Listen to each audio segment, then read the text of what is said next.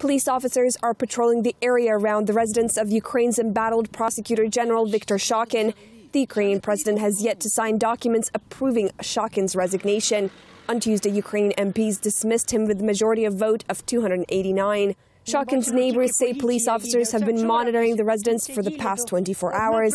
The residence is in a small settlement just outside the Ukrainian capital, Kyiv. We just see the police around these parts now. We were sitting here yesterday and we saw a car pass every 10 minutes. Earlier there were cows there where his house now stands. Now we can't go near the house. We live like in a trap.